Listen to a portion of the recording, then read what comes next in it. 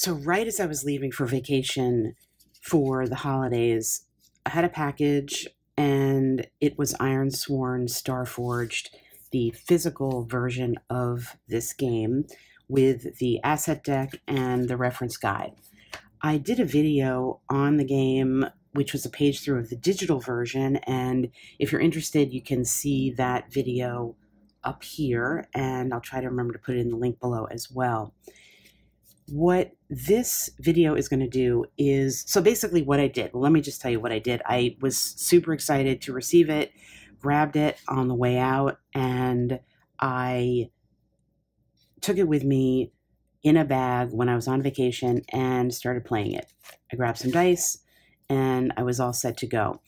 This video is going to walk you through how I developed my story, how I began my gameplay, and in so doing, it will take you through the physical version of the book so you can see what you get as we look here at the credits for the game, as well as a light discussion of the game mechanics. But this is not a video so much about the mechanics of the game, because I think they are going to shine as we discuss how you build a story in the game, how you set out to play what is essentially really interactive fiction that becomes a give and take between you as the storyteller and the books and other materials here, in this case, the cards that support your story.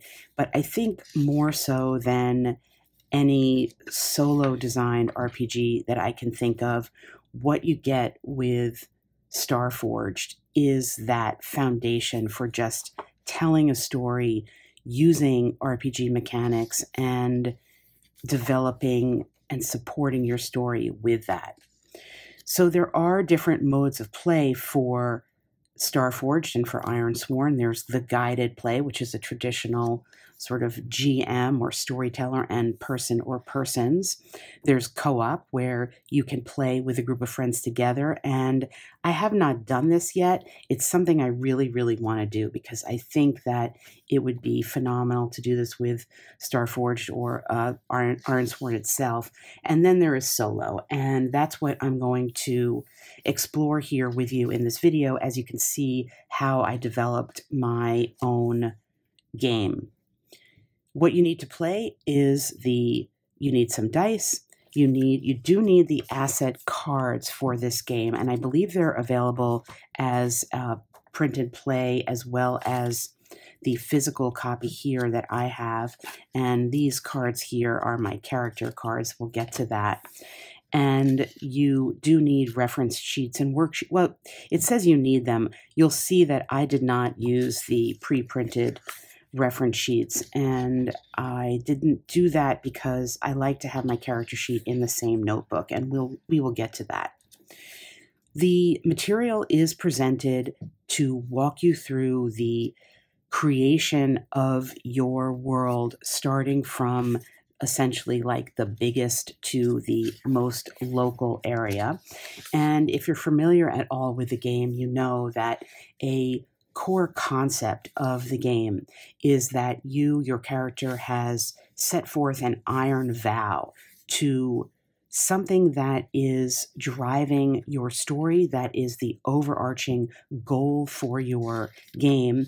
And what you do in the context of your story as you develop it are different, we'll call them adventures or subsets of fulfilling that vow, and we'll see how I do that in my game. The characters have stats: edge, heart, iron, shadow, and wits, and they also have assets, and this is where the cards come in. So your character is a combination of the stats that you have and the assets that you have. The assets include a starship for this game. They include two paths that you go on that are essentially background motivators for your character. And we'll see that I chose to play a courier and a scavenger.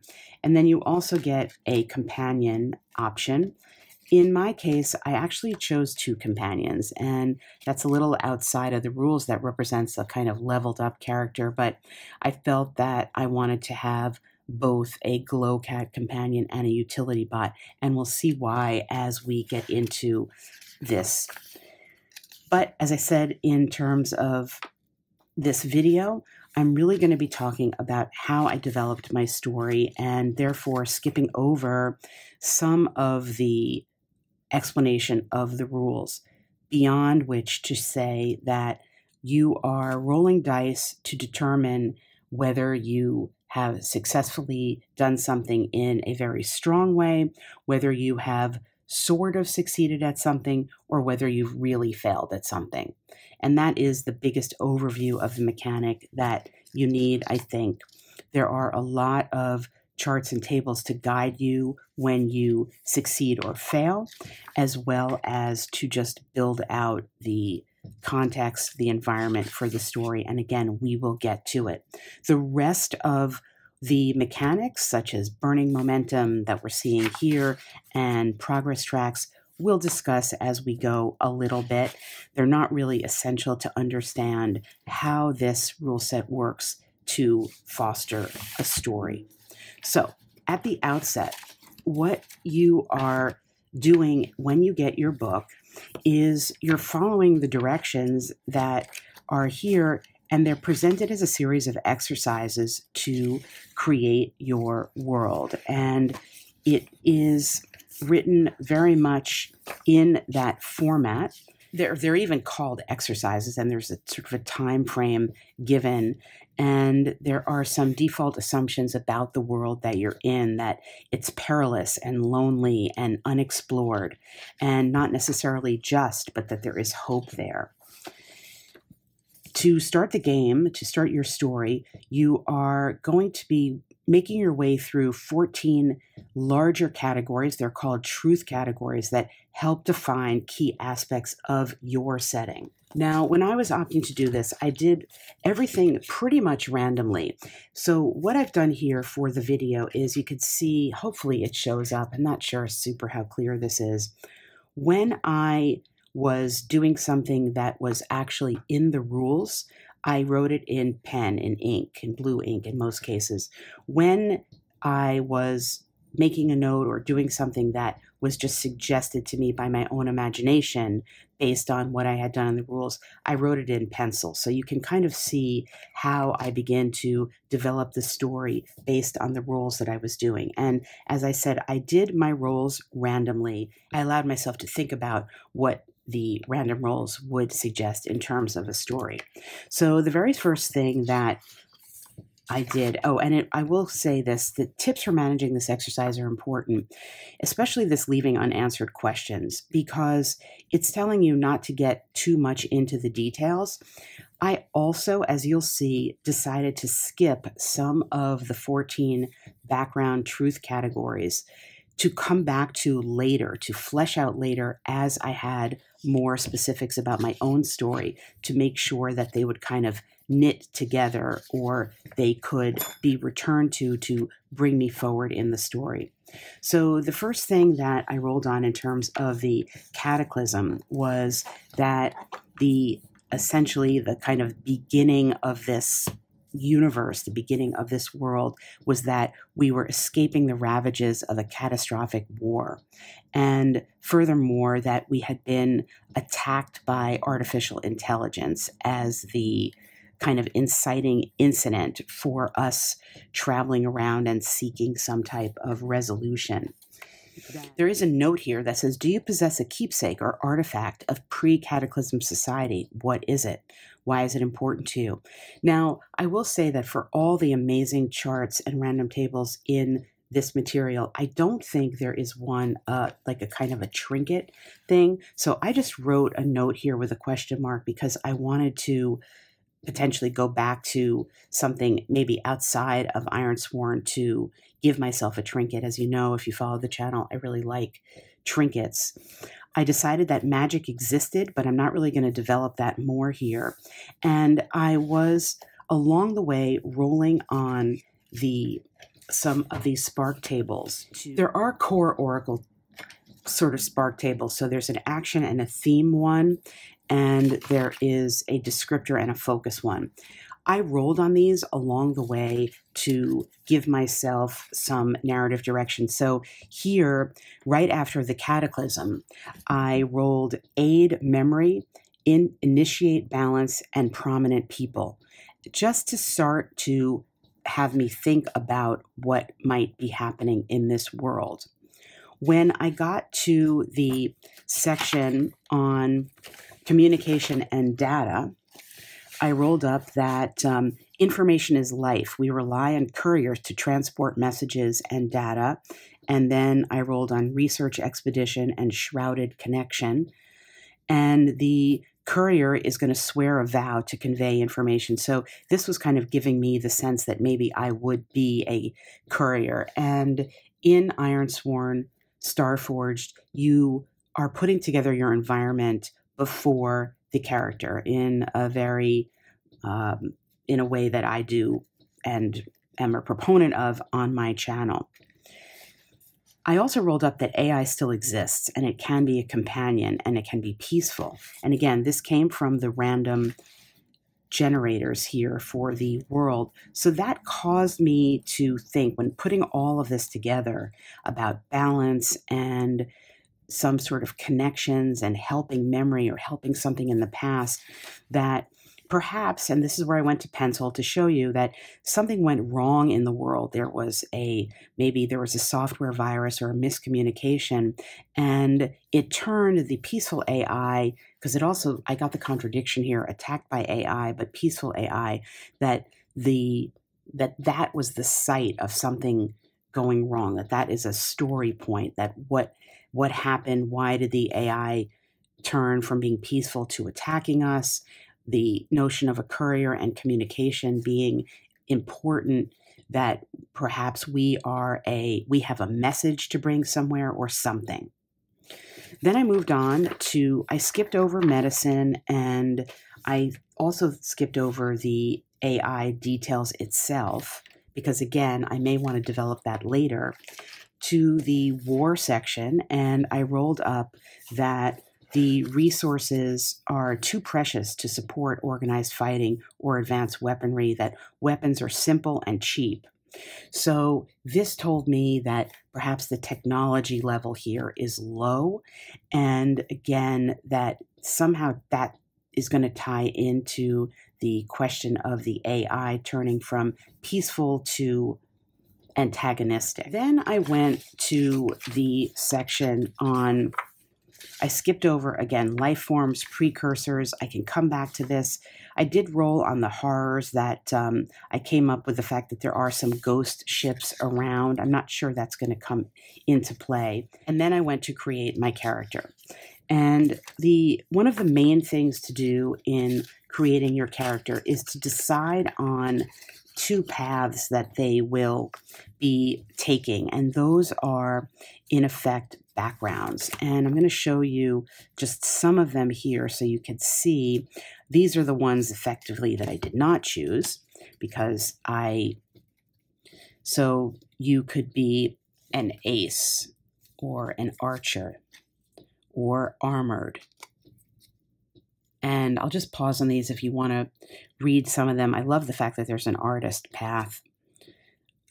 Augmented, banner sworn, blade master. And as you can see, there are just a mercenary. There are so many of them. An outcast. I chose mine not randomly. I chose mine at this point to match the story that I was developing. I decided I was going to be, first of all, a courier, so that I was somebody that was going to gain benefits when I traveled between places or carried a message or something like that. And I also decided that I was a scavenger, that as you'll see, I am somewhat of an outcast, and therefore somebody who needs to scavenge around to maybe get supplies or information or items or even the message itself. We don't know. And then this is where I got to really developing my story. So I rolled on the one of these two oracle tables again, and I got reveal greed. And that led me to create this story that my character left their homeland when they discovered that people's motivations, or that of their own family, was not as benevolent as they had thought. Because there was something about this that I was feeling like I was an outcast from my family, and that my family somehow was connected to this AI that went bad, that perhaps we were the owner of a corporation that made it, or something like that. I am the outcast heir to a formerly thought benevolent ruler, someone trying to protect the AI life forms that have been invented. But I discovered my family was doing ill, or doing badly, and that I have a vow to make up for that. So that my vow is to restore the benevolent leadership to the Aurora Corporation. And I just rolled that up from a random table, so that the character is coming into focus now, that I am, my background as a scavenger and a courier is an outlaw in some way, and that I'm feeling that a lot of the people that I'm interacting with, or that I'm going to be taking messages from, are members of my family that are perhaps estranged from one another. Perhaps there are factions within my own family that is part of this larger corporation that is trying to control things, something along those lines. Then I rolled up focus relationship, and I decided from that I need to perhaps destroy one of my siblings who was falsely installed in power. And then we took continued on the character creation to just take our basic command vehicle, which frankly, I'm probably not going to do a lot with utilizing the space travel moves, but I got it anyway. And then under the starship, though, there is a table that you roll on that that explains to you where you got that starship from. And I rolled up that I inherited it from a relative or mentor. And I decided to go with relative, and decided that I have a rich cousin who's still on the inside who is helping me, that I have a connection somehow to this cousin. That the cousin got me the starship to travel around, so sort of on the DL from the inside, to help me with what I'm trying to do, with what we're trying to do. Maybe we're the younger generation of this family who's trying to do right by the AI that was done wrong by our family. And so I started making a list here of some things that I would do. And the first, well, one of the things is to sort of meet up with this cousin and figure out who they are.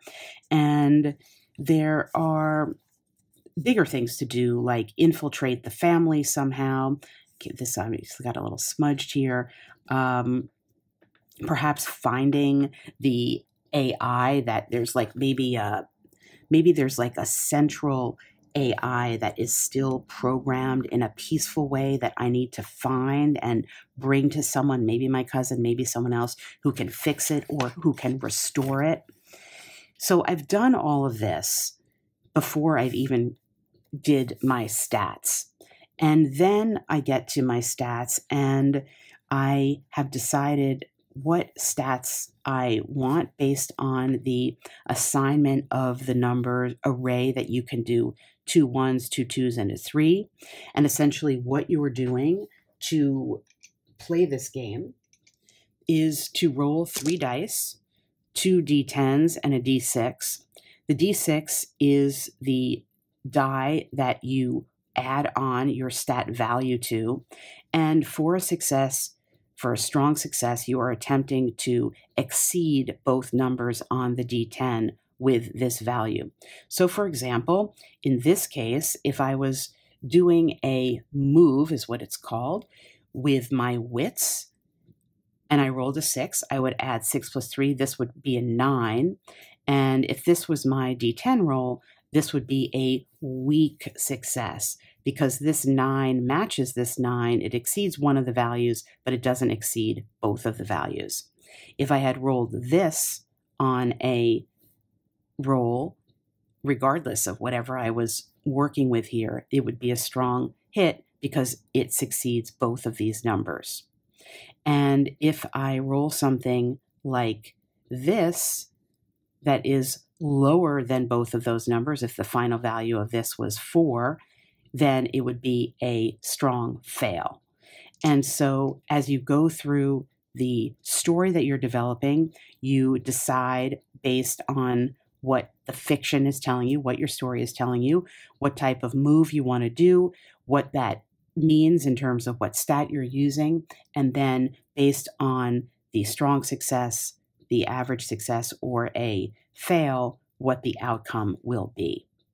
So I gave myself stats that made sense to me with my character, and I am making a note here of that I swore an iron vow on a corrupted piece of AI code, etched into pure silver, representing where it all went wrong. That part of this game, the concept behind the emotion of the game, is to find an item, and I came up with this by rolling on some tables here, that you're swearing your vow on. And my mission, my goal now is to, in a sense, avenge the wronged AI, but also there is going to be something I will uncover about the fact that I was cast out by my own family, and that this AI is controlled by my family that is like this major, basically that represents this major corporation that is operating to now take the corrupted AI and do something bad with it. And to round all this out, we give our character a name. In my case, I rolled up the name Echo as the call sign for my character, and we will gear up, meaning we just automatically kind of get what we need, which is great. I love games that explicitly give you the permission to just kind of abstract these things. So there's a suggestion here of what's in our spacer kit, but basically we have the equipment that we need. Then we start to build a starting sector. So we've gone from the general kind of galactic meta environment of wars and magic and religion to our specific character, and now we're coming back out to detail where our character is in the sector of space. There are sector worksheets as well as connection worksheets, meaning connections to NPCs that you may meet. As I mentioned at the outset of the video, I'm not using them. I think they're actually extremely useful to a player, but I did not make use of them for the purpose of this video, because I wanted to keep it all, as I said, in one notebook to refer back to it. And basically what I did was I followed the exercises and rolled on the random tables to determine, first of all, what type of area, the starting region we were in. Was it a terminus or the outlands or the expanse? And it was a terminus, which meant that basically it's relatively commonly settled. And it says, if you want to focus on interacting with other people and communities, start here. So actually, I take that back. I didn't roll on that. I chose to start at the terminus with 4 settlements. And I only ended up developing really 1 to 2 settlements, because I'm going to come back as my story evolves and build out the other settlements. The first settlement that I made was called Wayward. It's an orbital settlement, and it has hundreds of people. It's a precarious location. And then I rolled up, again, all from the tables in the book, that people live here with a sort of tolerant authority. There's some settlement projects that are going on, and I rolled up agriculture and defense as those projects. Now, here's where I started abstracting my own story from it. And I said that the most harmonious settlements in this world are those that have simple projects such as agriculture, and then they have other projects such as defense to protect the simple ones. Because again, in my world, in this world, in Echo's world, there was a simpler time before the AI was corrupted, where AI and humans lived peacefully. And this is represented in my story by my companion utility bot that I chose at the outset. That this utility bot is really almost like an AI familiar that I have in addition to my glow cat, who's another familiar. So the settlement here is representative of the strife that there is between maintaining peace and a calm time with very simple work and the defense that is necessary to protect that. This is an orbital settlement, and then I rolled up the world that it is circling. It's Imbrium. It's a rocky world with towering plateaus and massive impact craters scarred by the destruction. There's massive dust dunes, and there are some towering rocky spires and asteroid impacts. And then I abstracted from this to say that my wayward settlement was made on a chunk of rich earth that had been dislodged from this original star by an asteroid strike. Now, I rolled up that Imbrium itself is extinct of life, and then I made a note to myself, but maybe there are some survivors here. Perhaps they're hidden in one of these settlement caves. Just something that perhaps I could go back to if my story dictated that. And I continue with my story, saying once there was an asteroid and it got very cold and the asteroid froze, and magic perhaps was captured in the freezing to make the star, because I rolled up through the table that it is a blazing blue star. And I had said that there was some type of, I called magic in the world, as yet to be determined what it is. Perhaps somehow it is captured in the star. Again, that's just a little hook that I may come back to and develop, or I may just let go by the wayside. There are tables to roll up for perils and opportunities, and through my random roll for the spaceborne peril, I got familiar foe appears or sends an ominous message, and the opportunity, a cache of cargo or supplies.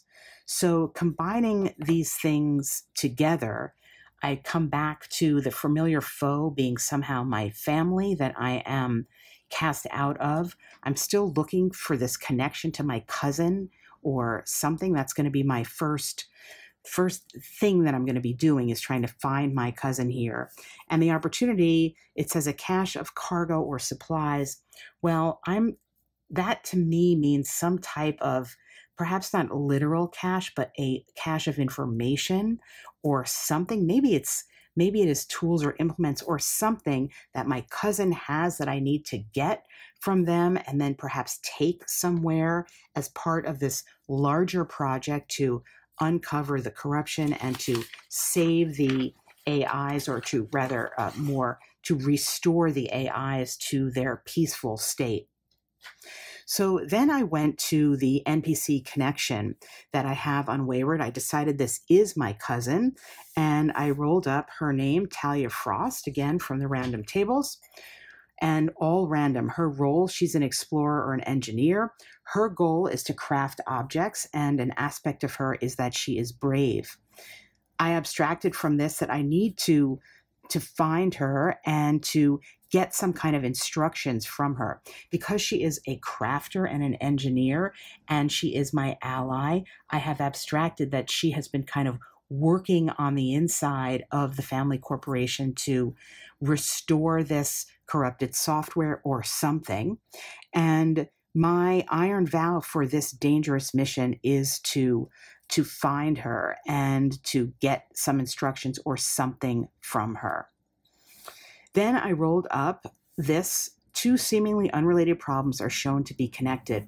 So there are something that I will discover as I play out the story, that this one path I'm on, this mission to get something that will restore the AI to its harmonious state, is going to be perhaps connected to something else that I don't yet know what that is. So I've got a lot of questions out there, a lot of narrative strands I could pick up. But to sum up now, my story begins that we've arrived at Talia's workplace, which is a derelict engineering module in a seedy area of Erebus. She works for an underground community trying to help those who live at the subsistence level. We're going to arrive there, and then we face a danger or a threat to see if we can find Talia. We got a strong hit. We got +1 momentum on that. And we're told our way to Talia. So we're going to be able to see her. And then we roll on asking the Oracle whether when we see her, is she happy to see us? And we got a definitely not. And the question we ask then is why? And we pay the price for this strong answer. And the answer is that something of value is lost or destroyed. So basically, she turns to us and tells us this twist, this negative twist in our story. We've reached her, and we think she's basically just going to hand over this software, this component part that we need, and give us direction as to where to take it. And instead, she's telling us that it has been lost, possibly destroyed, and our new task, our new mission is to find it and bring it back to her so that she can work on it and recraft it and send us to the place we need to go to bring it. So you can see now I have a ton of different tasks to do. At this point, I could go to one of the tables in the book to figure out where I'm going to be traveling, and I could do like essentially a dungeon delve to try to find something. I just want to show you, and I'm going to end the story here and just kind of show you some of the tables and charts that are available to develop it, because this is where I'm going to go next. That I'm going to say that I'm going into a derelict zone to try to recover this thing, that the twist was that Talia had it and now she doesn't. And you could roll up, you could do a random roll that it is some type of, perhaps it's in an engineering settlement. And then you get features of what is there, what perils and opportunities there are. All these kinds of tables keyed to various types of environments or zones. And you can rely on these to build your story and to move back and forth between doing specific rolls of the dice and interacting with the tables to flesh out the physical environment, for example. There is a chart here that I just showed earlier on about how to build creatures. If you want to create a creature that you will interact with, you have the choice of the size of the creature, that it could be if you're finding it on an interior, land, liquid, or air, and various aspects that it would have, and what it looks like, what it reveals itself to be, what its behavior is, and from that you will create something that makes sense to your story. And then lastly, I want to go back in a sort of perhaps counterintuitive way, just to look a little bit at what the actual moves of the game are. What are the kinds of things that you do before to roll the dice? And the reason that I'm looking at this last is because I do feel so strongly, as I said at the outset, that what you have here in Starforged is really a manual for interactive storytelling, as opposed to being something that is mechanics forward first. So the moves are the mechanics, and you can see that they are divided into various types. So the session moves, the bigger types of moves, come when you start a session, or for example, when you want to take a break or end a session.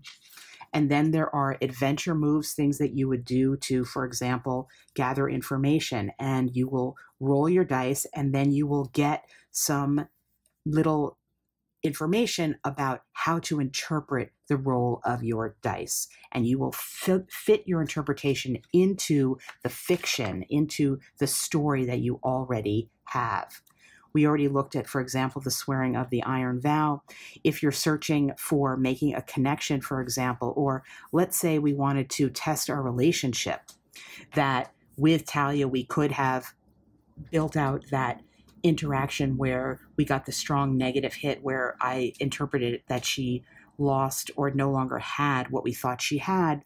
Did this impact our relationship, or how did it impact our relationship? We could have done a test on that.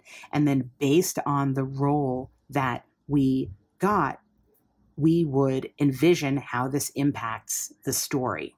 And this is the way that these moves are factored in and the way they interact with the development of your story. And then sometimes you get a table to roll on that will tell you what happens if you try to make a discovery, for example, or confront chaos. Of course, there's combat, and there are various combat moves that you can make upon the beginning of combat or during a defensive move or trying to strike out in combat. And then there are penalty moves. What happens when you are getting a hit, or your companion gets a hit, or you run out of resources? And again, you can see each of these is a block of text that will explain to you or give you some suggestion as to how to interpret the outcome of the dice in the context of your story. And at the end of the day, that's what the dice are doing in this game, that they are there to direct you to change or impact your story in some manner. So that is a look inside Ironsworn Starforged, and it is an exemplary storytelling tool, especially for the soloist wanting to do sci-fi, where there is, I think, a dearth of materials out there. There are definitely some. So that's a look inside Ironsworn Starforged. It is for the solo sci-fier, and I would say for cooperative story development, an exemplary resource to create all sorts of interactive fiction that is as limitless as your own imagination.